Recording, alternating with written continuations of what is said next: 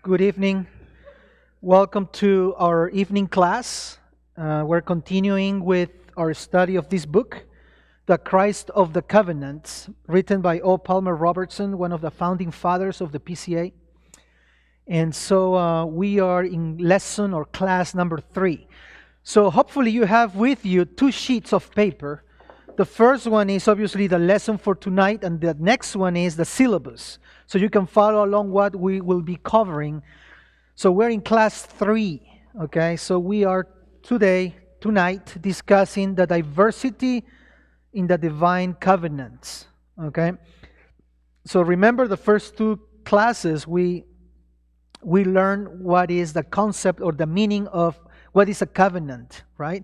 A mutual agreement, right? In biblical terms, right? Remember, it was made by the greater being, in this case God, with the lesser being, in this case man, right? So God is the one taking the initiative and the terms. He's setting up the terms and the conditions of the covenant. So God is the one initiating, okay, all these terms and conditions, blessing and curses, right? And so we learned that in the first class. Hopefully you remember that, right? And so we also learn about the nature of the divine covenant. You know, what is it, right? What is the implications? Remember, there was the blood component. You know, blood, it was necessary in order to pay the consequences of breaking the covenant, right? We saw that. Then last class, we talked about the extent and unity of the divine covenants, right? So what did we learn by that? What does that mean, the extent of the covenant, right? So it was not just one covenant, for example, with Abraham, and that was it.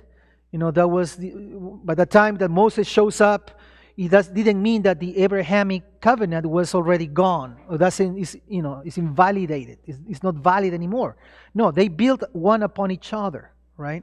And we saw that in Exodus, because whenever God talks to Moses, remember, he reminds him about the covenant that he made with Abraham. So there is an extension, right, of the Abrahamic covenant. You know, different components, different signs, right, in each covenant. You have to remember that. It's not all the same, right? So there's an extent. Yes, we have this covenant, but it's going to build on, you know, the Abrahamic covenant, for example. You know, we have that, and then we have the Mosaic covenant that's going to build on the Abrahamic covenant. But then there's other components, like, for example, what was the component that we didn't see in the Abrahamic covenant that we see in the Mosaic covenant? It was different sites, right? Locations, but what else? What elements do we see now in the law, right? The written law of God. You see, it's not that God did not get rid of the first covenant with Abraham, okay?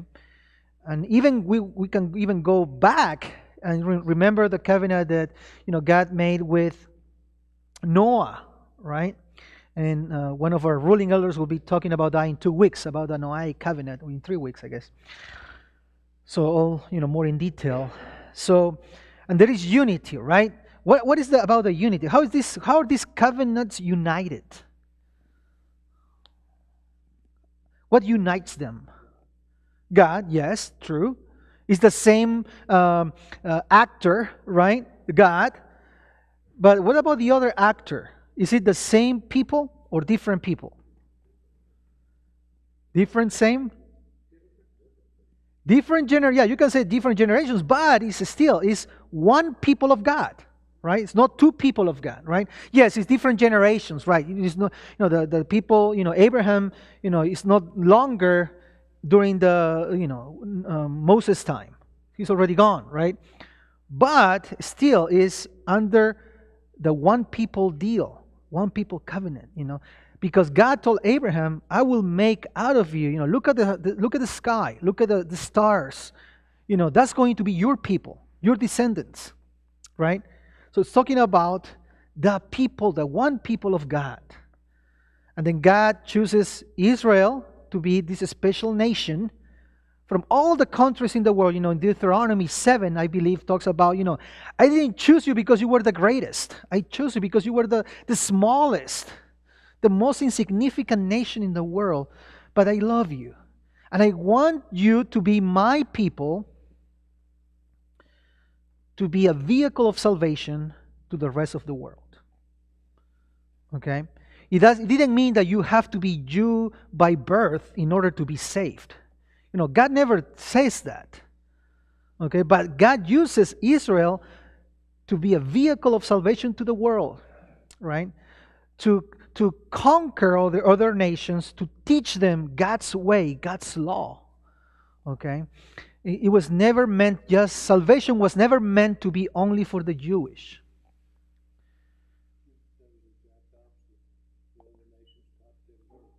Was that?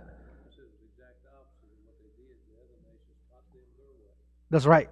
Correct. Yeah. Yeah. So there was this tension with other religions, right, back in those days in the world. But again, God chose Israel to be a vehicle of salvation to all nations. God did not want to keep salvation from the foreigner.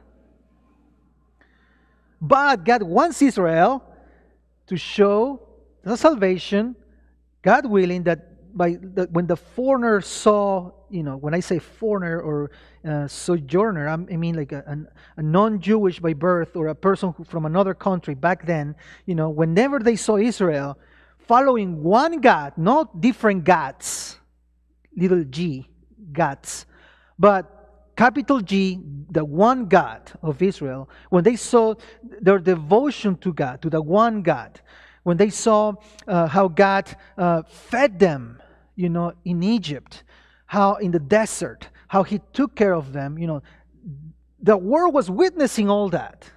Who is this God who sent 10 plagues to deliver these people? Who is this God? And Israel had the doors open for them to share about this one God who demands fidelity from His people. God is a very exclusive God when it comes to His worship. He's a jealous God. He doesn't want any competition, because that's called idolatry. If there is something in your life that is competing with God in your life, that's an idol. And we have to acknowledge that. And sometimes, we can cover our eyes to that. And that can be a problem, And sometimes God uses situations in our lives to show us, to point us, that is an idol in your life. And you need to repent from that. You need to walk away from that. Right? So, God demands exclusive veneration, worship of Him only. He doesn't want any competition, okay, when it comes to His own, to His worship. And so we learned that, about the unity of the covenant is the same people, one people of God, one God, teaching them how to work in the world, how to act with one another, right? We see that in the 10 Commandments. The first 4 commandments talk about the relationship between the people of God and God. The 4th first, right? But after that, 5th, 6th, 7th, 8th, and 9, 10 talks about my relationship with my neighbor. So God is concerned not just in the vertical relationship, okay, me and God. He's concerned about how you treat one another. The horizontal relationship, okay? And that matters to God. Sometimes we think that God only is concerned about my relationship between me and Him. And yes, you cannot, when you make a profession of faith, you're not saving, your neighbor with you when you make that profession of faith. Your neighbor has to make their own profession of faith, right? Because you have to deal with your own sins, right? But He's concerned in how you treat your neighbor. How do you live with your neighbor? It's a grievous. There is this commandment in the Bible. It's the eighth commandment. You shall not commit adultery. Right? He's talking about my relationship with my neighbor's, spouse. So God is concerned about that as well. Or you shall not steal.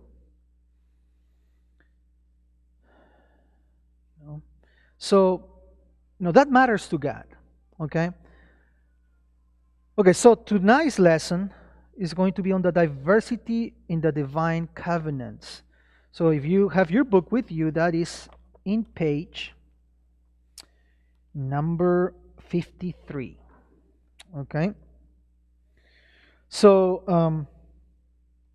O. Palmer Robertson divides this first,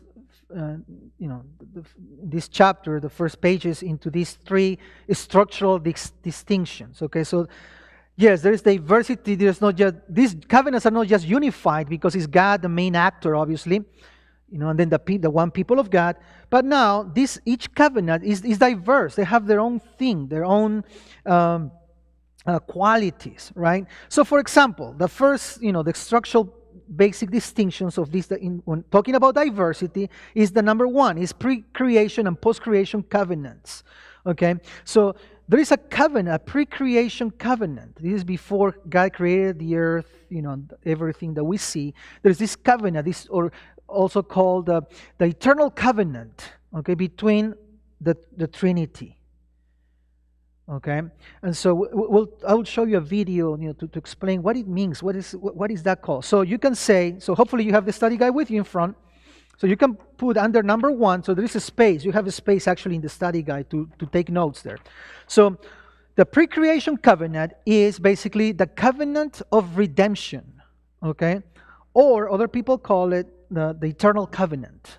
Okay, this is a pre-creation. Pre-creation covenant is called the covenant of redemption, or the eternal covenant. Okay, and so what happens here is that the Father and the Son, they come to this agreement in which God the Father chooses a people to Himself, and then the Son executes this plan. Okay, so how does the Trinity works? We will talk more in depth about this, but this might help you, okay, understand this. So the Father, what's the Trinity? The Father, the Son, the Holy Ghost. So the Father, He's the one who originates. He's the one who plans, okay? He's the one who plans. The Son is the one who executes this plan, or the one who purchased. When talking about soteriology, salvation, He's the one who purchases you and me for salvation. Okay, He purchased us on the cross. Okay, so you can say the Father, plans, the Son executes, and the Holy Spirit does what? Applies. Okay, applies the salvation on us when we believe. So, there's the believing factor, the faith factor. The Holy Spirit is the one who opened our eyes to see our need of a Savior. Okay? So you see how they work together, right? And so let me show you a video by R.C. Sproul. It's very interesting. He talks about the covenant of redemption. He really explained it really, really well. Even though for O. Palmer Robertson, it seems that he's not really. It seems that he doesn't really want to call this a covenant of redemption, because there is not really components of a covenant when it comes to the Trinitarian, dealing with one another pre-creation. But still, he mentioned it. And many theologians call this obviously the covenant of redemption. There is this covenant that God, originates. God the Father, God the Son executes this plan, and then the Trinity applies the salvation to believers. So let me show this video by R.C. Sproul. Of the Bible. Now, sometimes historic Reformed theology is nicknamed covenant theology. I've never really appreciated that distinction too much, because I believe that all branches of theology recognize to some degree the importance of covenants in understanding biblical redemption.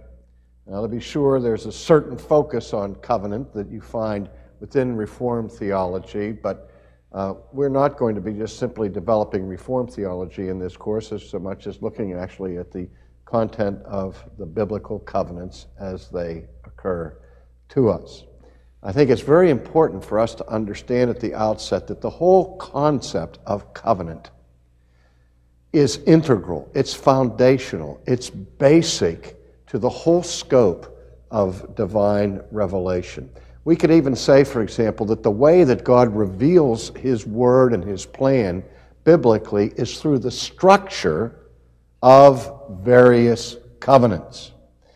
And yet at the same time, as frequently as the Bible speaks about covenants, there's a lot of confusion, I'm afraid, that attends the very meaning of the term covenant. For example, we frequently speak about the difference between the Old Covenant and the New Covenant, and then we speak of the Old Testament and the New Testament, and the tendency is to use those terms interchangeably. That is, to consider the Old Testament as a synonym for the Old Covenant and the New Testament as a synonym for the New Covenant.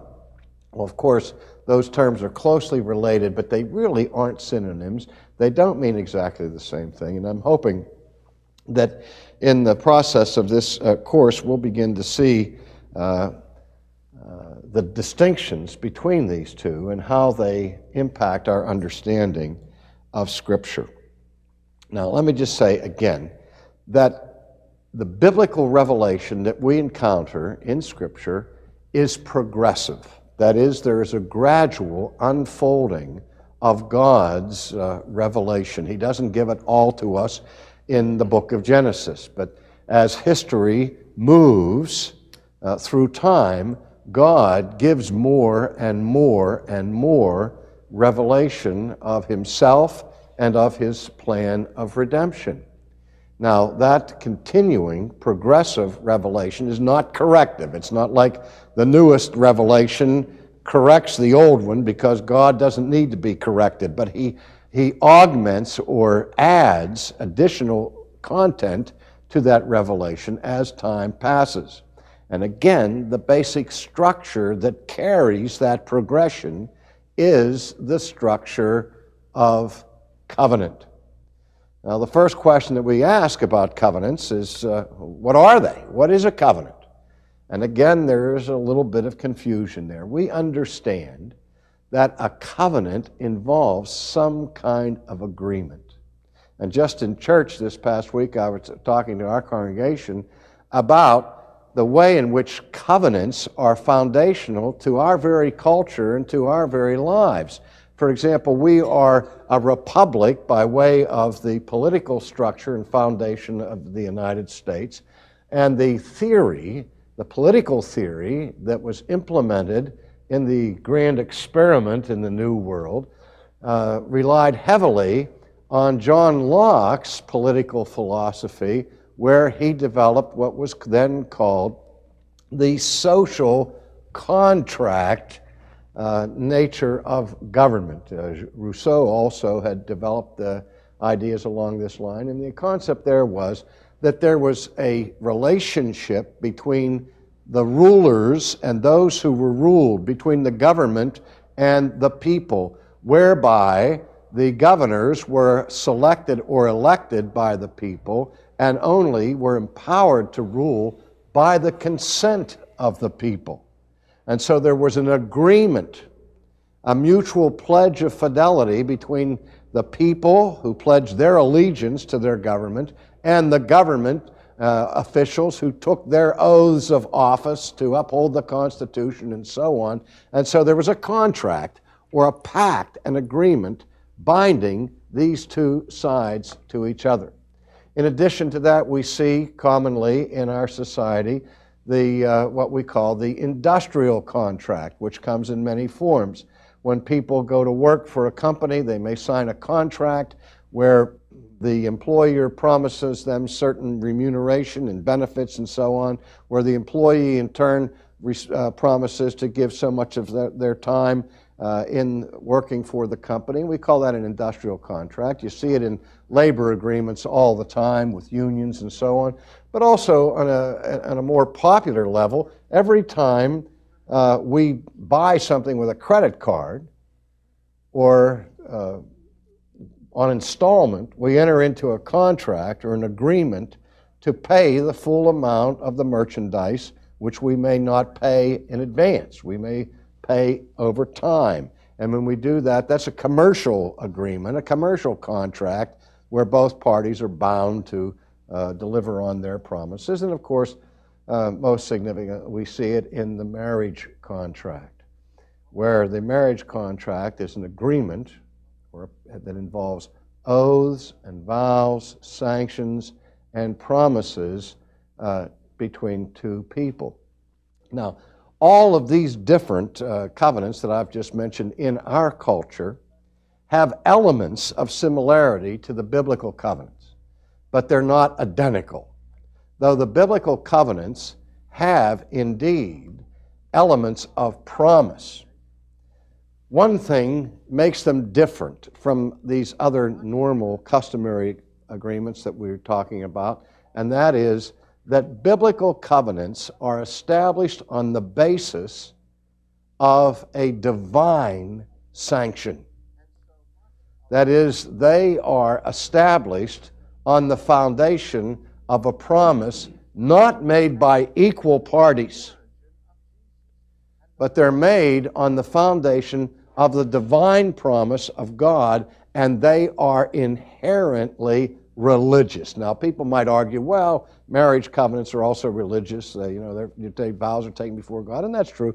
But there's also some even people say that the covenant of industry, industrial contracts, are also religious insofar as the vows are taken, so help us God, and all the rest. And there are religious elements that you can find in these various, or religious implications found in these various other covenants, but they don't have the same profound import of theological sanction that we find in the covenants of the Bible. Now, again, the key function in terms of redemption and redemption history of a covenant in the Bible is the relationship between promise and fulfillment.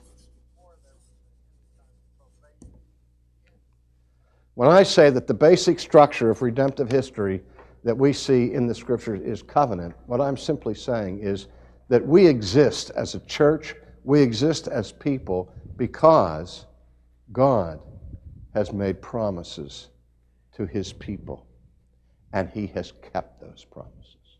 He has fulfilled those promises.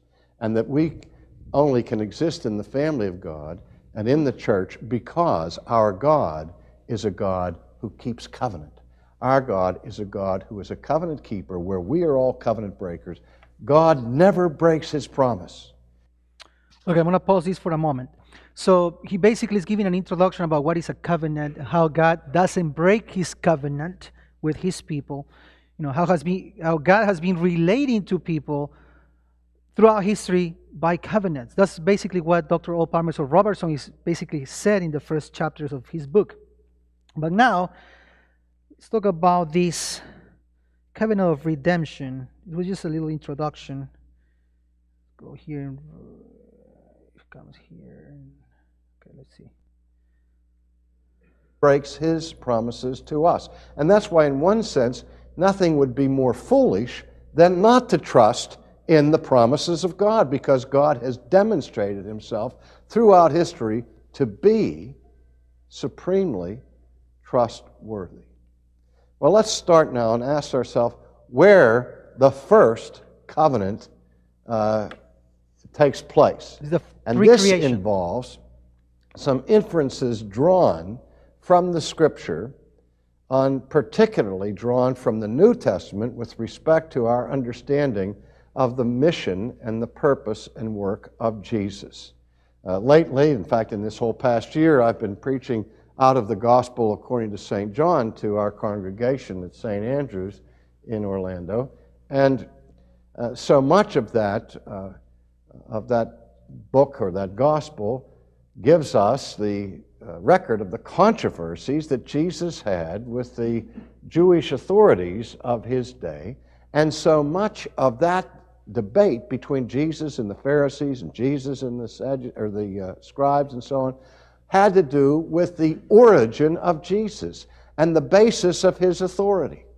And again and again and again in the Gospel of John, Jesus is saying that he was sent from the Father, that he was the supreme missionary of God. A missionary is someone who is sent and authorized by the one who sends them, or the group that sends them. And so Christ constantly refers back to his origin, not as a baby born in Bethlehem, but as the one who came down from heaven, who was sent by the Father and authorized by the Father to speak the Father's word. Now, if you look at that, then you understand something of what went on before God even created the world, before God ever created Adam and Eve, before there was any kind of probation in the Garden of Eden.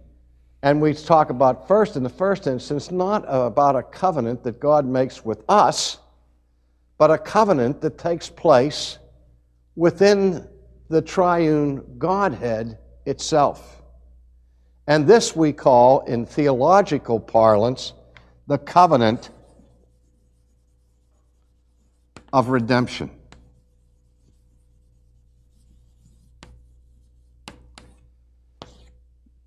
Now, one of the things that's so important about this is that it speaks to us about the agreement that has existed from all eternity among the persons of the Godhead about God's plan of redemption. I remember when I was in graduate school in the 60s, and there was a controversy brewing among German theologians on the continent that, if I recall it, was called something like the Umstimmung controversy, which there were those theologians who were arguing that the ministry of Jesus was impelled by Jesus' desire to overcome the vengeful, wrathful inclinations of the Old Testament God. Going back to the heresy of Marcion in the early church, who expunged all references in the New Testament that would make the Old Testament God the father of Jesus, because he thought that there was a basic incompatibility between Christ and the God of the Old Testament. You still see people like that all over the place who say, well, I like the Jesus in the New Testament. It's that Old Testament God I can't stomach. He's such a vengeful God, and so on. And so this idea that arose in German theology was the idea that Christ came, really, he was trying to change God's mind, to relent from his purpose and plan to judge people and expose them to his wrath, and that basically the salvific work of Christ had to do with the Son's persuading the Father to ease up, as it were. And so that Christ reveals to us mercy where the Father was all judgment. Well, I can't think of anything that is more distorting of the biblical portrait of both God the Father and God the Son than that kind of understanding. And so the principle that we're talking about here of the covenant of redemption is that the plan of salvation is conceived in the Godhead. And in a sense, we can say it's the Father's plan. It's the Father who sends the Son into the world. It's not that the Son comes on his own initiative. In fact, Jesus said, I do nothing on my own authority, but only that which the Father sends me to do. And so we see the Son coming from heaven to do the will of the Father in this world, because the two of them, from all eternity, God the Father and God the Son, are in perfect agreement about the mission that the Son will fulfill in this world. That the Father and the Son are one in their eternal purpose. And you could add to that also the Holy Spirit, who is also in complete agreement with the Father and the Son in God's plan of redemption. So we have to talk about this prior covenant that takes place within the persons, within the Godhead, among the persons of the Trinity, the Father, the Son, and the Holy Ghost. And so we often will say that in the economy of redemption, it's the Father who sends the Son into the world to redeem His people. It is the Son who accomplishes that redemption by His work of obedience. And it is the Holy Spirit, then, who applies the work of Christ to the people. It's the Spirit who illumines the Word of God for us. It's the Spirit who regenerates us in our souls. It's the Spirit who brings us to the Son, who reconciles us to the Father. So that redemption, biblically, and we have to understand this from beginning to end, is a Trinitarian work. What do you think? Questions, comments of what R.C. Sproul just said? So we are, in question number 1, it was like, what is the pre-creation covenant? And the answer is the covenant of redemption. It's a Trinitarian covenant. That makes sense, right? So, so, the beautiful thing is that the Trinity, the Godhead, they do not operate on their own, meaning, I have my own thing and then He does His own thing. No, they all work in harmony. And that's beautiful to see, And so that's the pre-creation covenant, the covenant of redemption, okay? And one thing that R.C. Sproul was really hammering was that, God does not break His covenant.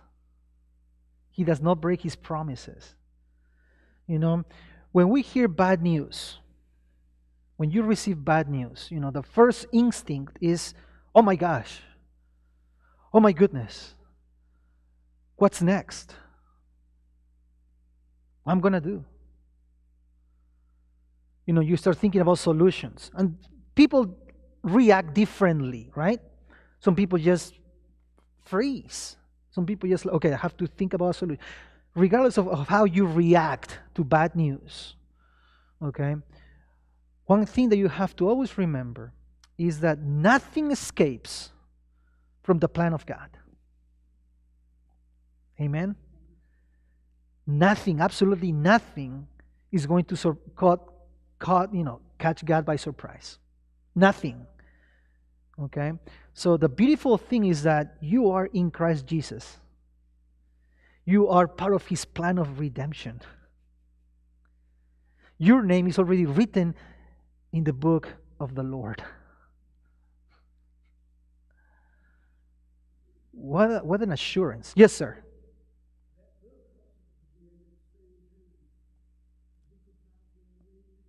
Mm-hmm. Correct. Absolutely. Yeah. Of course. Yes, sir. Very good. So yeah, that book was already written. God already obviously knew who are going to be saved. Elected for salvation. So Christ did not die for everybody. He died for His people.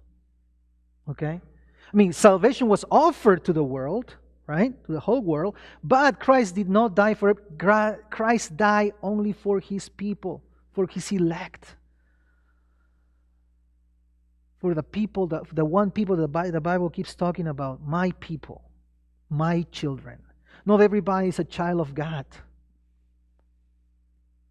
Only those who believe in Christ Jesus can be called children of God.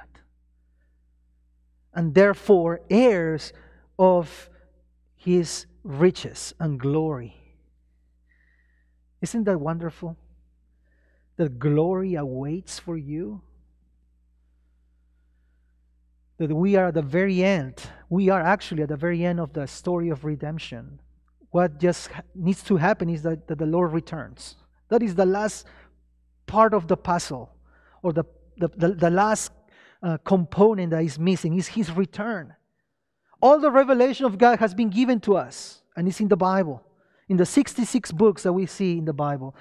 All you need to know about God, all you need to know about sin, all you need to know about myself, it's in the Bible.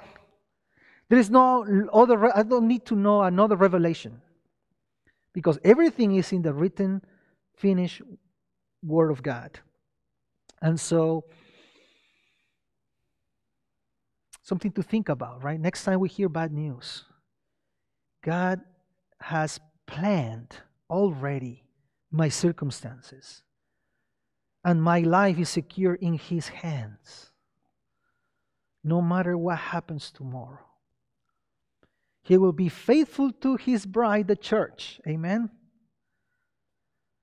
Is the church going to disappear in America? It's a broad question, right? Maybe. I tell you this. I don't know what's going to happen tomorrow. But what I know for sure is that the Lord will never abandon His church, His bride, because He's a faithful husband. Let me say that again. He is a faithful husband. He's not forgetful. He doesn't betray. He is a faithful husband. And that should, keep calm our spirits every night, knowing that the Lord will always be a faithful husband to His church. Even if the church is under persecution in America or in other parts of the world, the Lord will remain faithful. Because there's an agreement already. You see the agreement? Even in the Godhead, there is that agreement. God plans, the Lord executes, okay? And then the Holy Spirit applies the salvation. Okay, so let's keep moving. We are running really out of time. We only have about 12 minutes. And so the post-creation covenant is everything that happens after this covenant of this pre-creation covenant. Everything that happens is post-creation covenant. So obviously there's so many. The covenant of works, then the Abrahamic covenant, and then the Mosaic, the Davidic, and all that. That's post-creation covenant. So number 2 says the covenant of works and the covenant of grace. There's two distinctions, right? The covenant of works, basically. Let me go back to my PowerPoint presentation.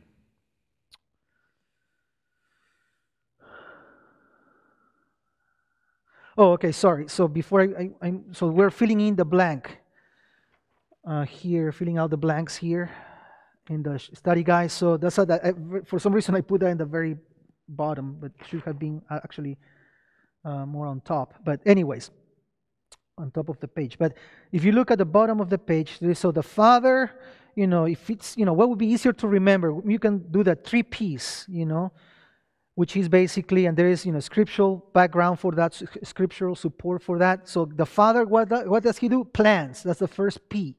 Plans. Number 2, the Son purchases. Okay, basically, He executes salvation for us. Ephesians 1:7. And finally, the Holy Spirit, what does He do? Preserves. Okay, so you are sealed by the Holy Spirit. Isn't that wonderful? That you are sealed by the Holy Spirit? That's Ephesians 1:13. So that you can fill in the blanks there for your study guide. Okay, so the covenant of redemption, covenant of works. Okay.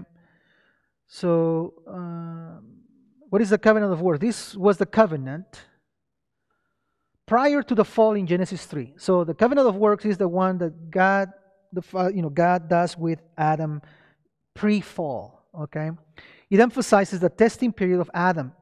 The deal was that if Adam worked properly, then we would receive God's blessing. As he is as the first Adam or representative. If he had obeyed, we were with him there, by the way. So we sinned with him in the fall. But the agreement was, if you work well, you will be blessed.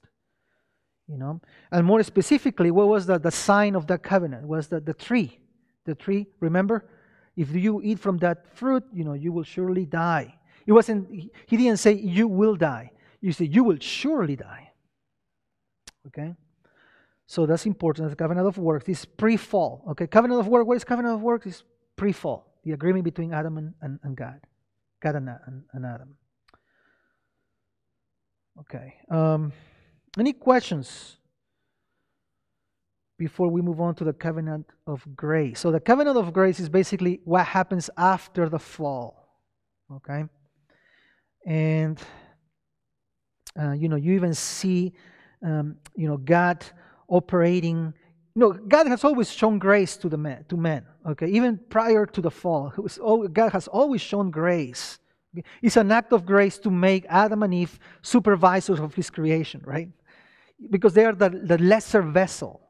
Okay, so He's basically telling Adam and Eve, "You're gonna be image bearers of me, of my greatness.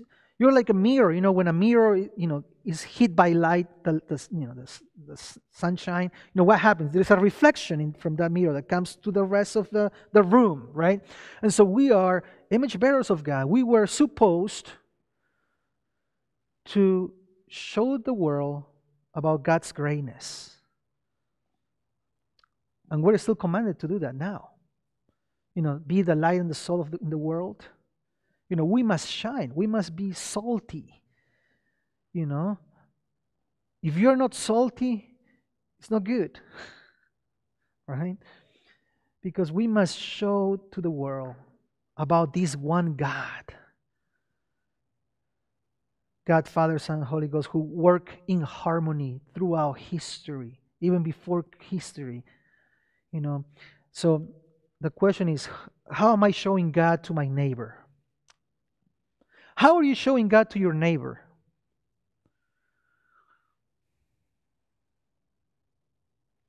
I go to the gym 4 times. You may think I go to the gym every day, but actually I just only go 4 times a week. Okay, looks like I go longer, more, right? But no, I actually go 4 times. You can ask what's his name, Stan Link. Yes, he goes actually there every day. Okay, so I go there only 4 times a week, and there's this guy he's a veteran. Okay, he served in the army.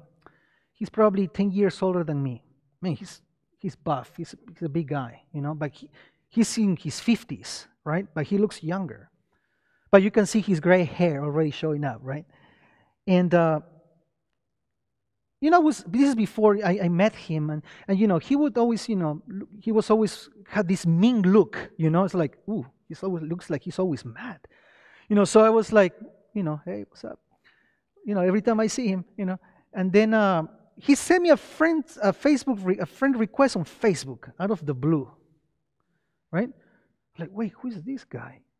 Oh, I think he goes to my gym. So it's like, all right, I just hit friend. I accepted his friend request, and then one time he told me, hey, I sent you a friend request. He said, he was pointing at me. I sent you a friend request. Oh yeah, I accepted it. My name is Pablo, blah, blah, blah, so I'm a pastor, and so now he calls me the preacher. So every time I go to the gym, hey, what's up, preacher? But he doesn't say that in a mean, derogatory way. I mean, he just called me the preacher. And one thing that really hit me 2 days ago is when we had conversations,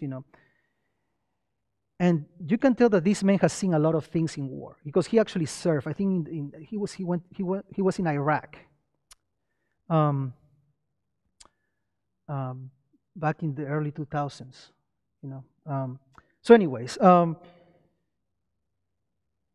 he would post some like crude things on Facebook, right?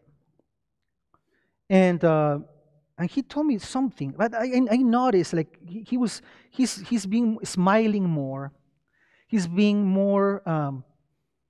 You can see more peace in his face, right? I don't know if God has to be working. And he told me something when I saw him like 2 days ago. He said, hey, Pablo, man, I just want to tell you something. It's that ever since I met you, I don't know, this is weird. And he said, please don't take this the wrong way, he told me. I said, okay, man, don't worry. Just hit me. Yes, what are you going to tell me? Every time I met you, I'm more careful on the things I post on Facebook. Like, why? Because I know you're a preacher. It's like, okay. And what does that mean? It's like, what do you mean? It's like, I just want to tell you that you're helping me to be a better person. That hit me because I'm not perfect, right? I just say hi to him, and you would think, I need to be all over him to talk about God, right? And God is opening this door for me to share the gospel with him. And you can tell that he's different. He's not the same person I met 3 months ago. And now every time I post something about Scripture on my Facebook page, he always likes it. It's the Holy Spirit working. It's not me. I'm a broken person too. But why am I telling you this? Is that it's the grace of God, is the work of God who softens the heart. Is His work. And I'm called to be an image bearer of Him, And so now, man, the door is wide open for me to talk about Jesus with this man. He's a veteran,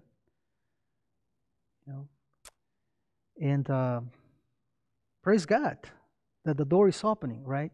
So why am I telling you this? Because we have to be confronted with this question. How are we showing the heart of God to others? And by the way, I wasn't really planning to do that. I wasn't in my mind, okay, I'm going to evangelize this one guy in the gym. The Lord is just using me for this particular person. And God is using you for other people. I know that. Because that's our calling, to be God's image bearers to the world who are blind and lost. And so my prayer is that God will help us to understand that and be more proactive. I need to be more proactive about that. What he said was really hit me, because it made me realize, man, Pablo, you have no idea about the power of God.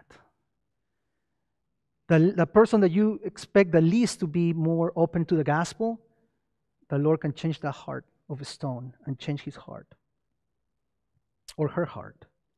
So the covenant of grace basically describes the relationship of God to his people subsequent to the man's fall into sin. After man became incapable of doing good works, now the fact that he's still standing is only by the grace of God, right? So after Adam and Eve broke the covenant, obviously God, the fact that they were not exterminated at the very moment shows you the grace of God right there, even there. The fact that we breathe now is an act of grace. Okay? The fact that we are alive, the fact that we can come to church Wednesday nights and Sunday mornings, evenings sometimes, is an act of God's grace. Because not many people have that freedom to come to church openly in other parts of the world. So let's not take moments like this for granted, but let's be thankful. Paul always says, be always thankful, because God is gracious to us.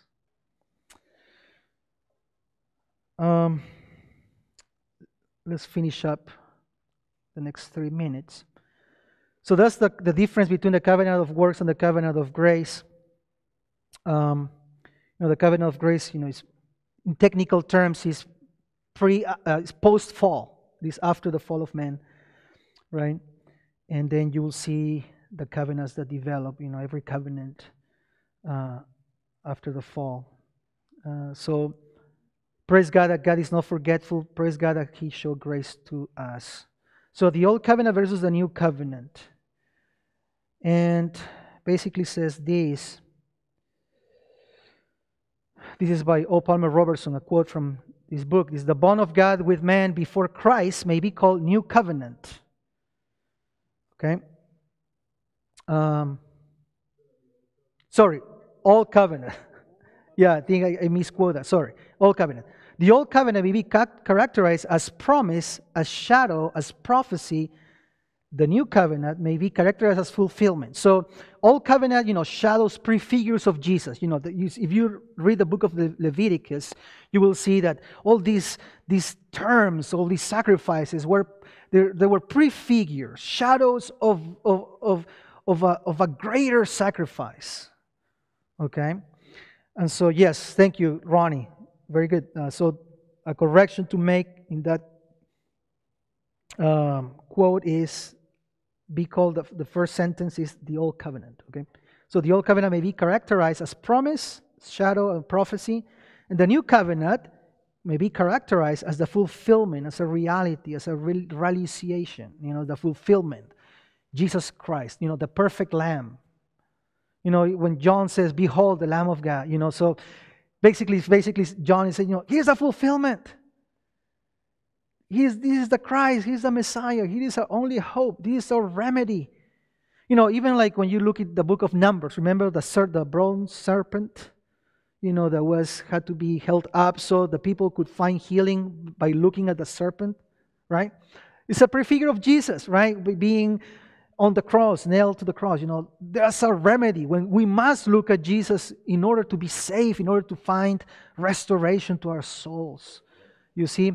So the Bible works, is a unified story that points us to the new covenant, to the reality who is Jesus Christ Himself. We don't have time, so we'll talk more about that next time, but let me show you one more video and then we're done. Basically speaks about the difference between the Old Covenant and the New Covenant. This is a very short video. It's only 2 minutes. I think one answer to that would be to take what John says in his prologue. So here's the question. One answer to that would be to take what John says in his prologue, that the law came by Moses, but grace and truth came by Jesus Christ. Now, what does John mean? Does he mean there was no grace in the Old Testament? Does he mean there's no law in the New Testament? Obviously not. He's making a relative contrast. I think this is John Murray. He's making a relative contrast in absolute terms. That there was so much law under the Old Testament that it appears as though the Old Testament, the Old Covenant, added laws relative to the state of Israel as a teenager, as an infant and a teenager. I remember when I first allowed our children to be home alone. It was an emergency. My wife was at a Bible study somewhere. I was at home with the children. They were in their sort of early teens. And an emergency happened. I had to go to the hospital. I told my children 400 things they were not allowed to do until mother comes home. But the number one thing was, do not answer the door. Right? If somebody knocks on the door, do not open the door. Now, my children are in their 40s.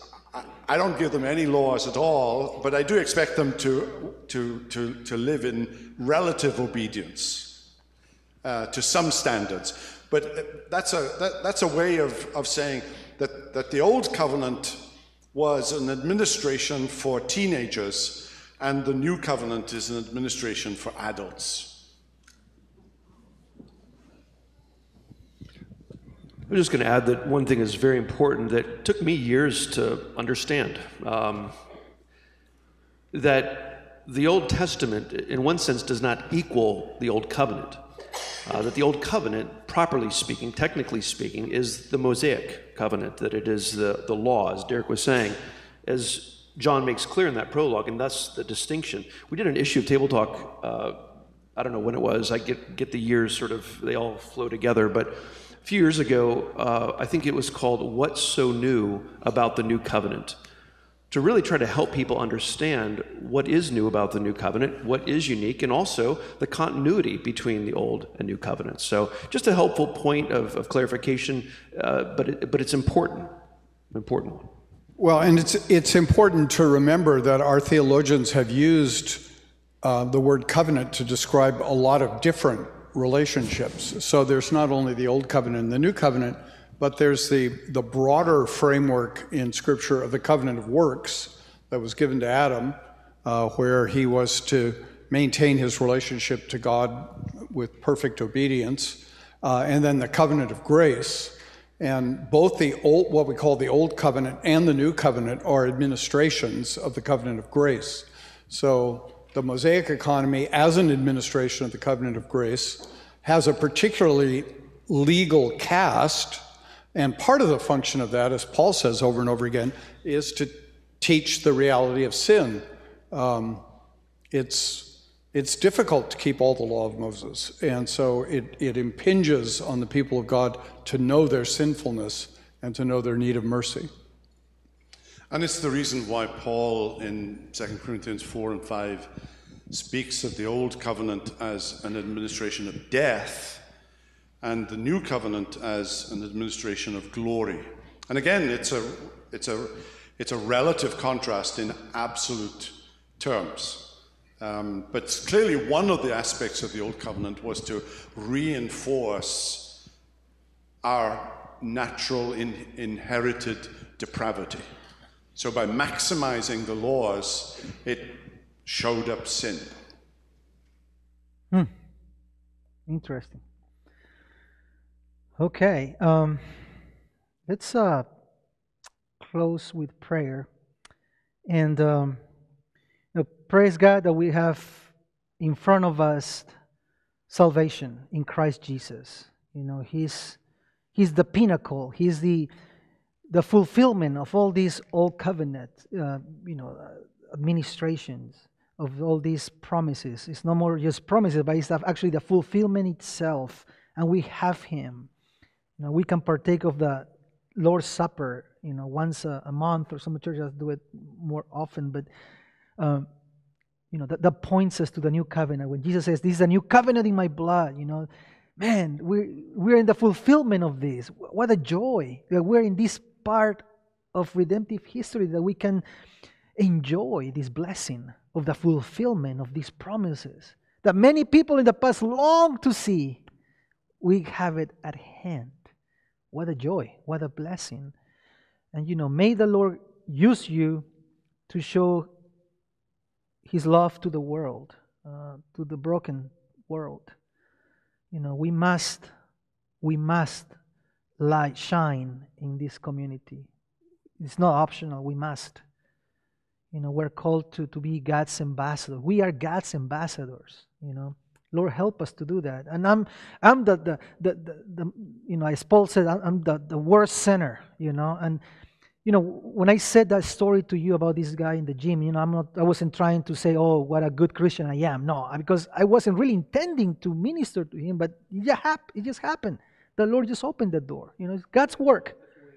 Yeah, exactly. God's work, But that called me to be more intentional, when it comes to my relationship in the world, Don't be like the world. Don't act like the world.